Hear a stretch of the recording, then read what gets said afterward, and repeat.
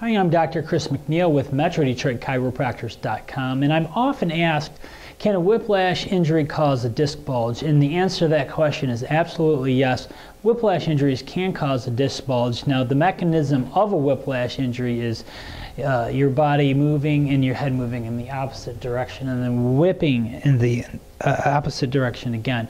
And what happens is when your spine whips, it can cause excessive pressure on that disc, and just as if you're squeezing a jelly donut or a water balloon, the inside of that disc can bulge out and start to squish out of the outer lining of the disc. So whiplash injuries can cause disc bulges or disc herniations.